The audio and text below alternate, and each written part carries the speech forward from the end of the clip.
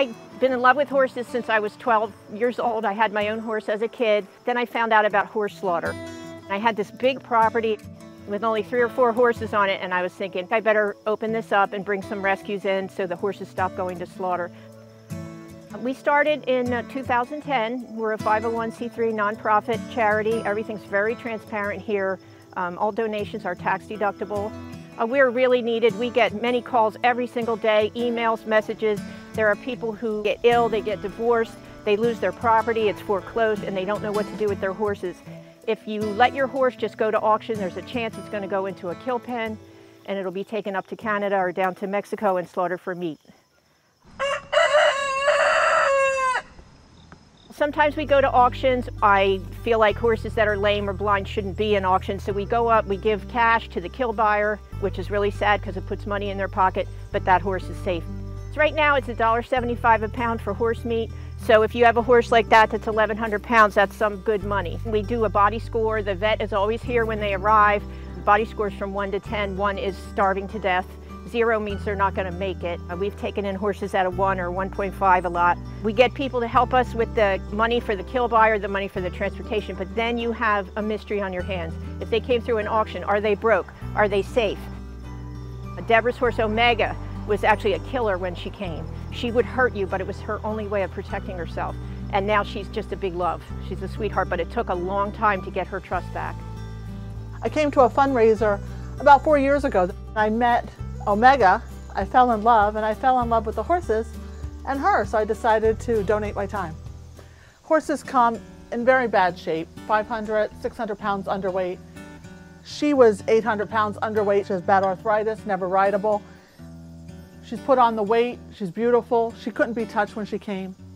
And there's many horses like that here that we've been able to rehabilitate and rehome, and we follow where they go. There's mucking involved, there's feeding schedules, there's simple vet care, cleaning the hooves, treating wounds, a lot of grooming involved every day. We love our volunteers. I do this because this is my favorite thing in the world.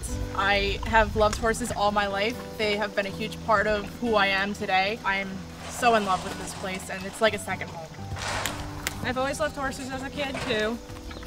Love to be around them. They give me inspiration to do so much in my life.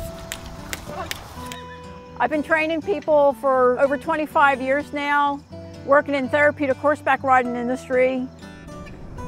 Ooh, nice and slow. There we go, good boy. Part of my job was to train the new volunteers coming in. All kinds of people come out, and we love having visitors. I'm an equine podiatrist. So what I do with her is what's called the 4-point trim. It helps relieve that stress and support the foot. The areas it needs it most, you want the weight for her to be here and here. The points of the foot is called the pillars here in the heel. You want her weight to be centered in those 2 areas.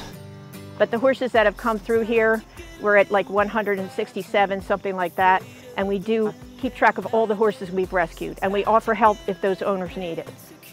Emotionally, it's up and down and all over the place. You get joy when you have a starved horse that now is a good weight and it goes to a happy home, but I'm sad to see them leave.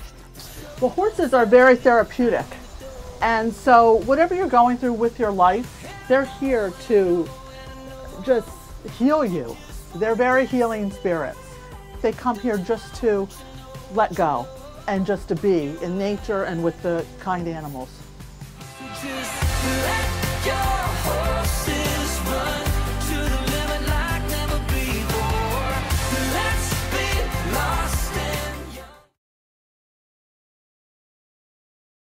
Hi, I'm Shirley. And I'm Regina Mitchell. For more videos like this, subscribe to WHYY.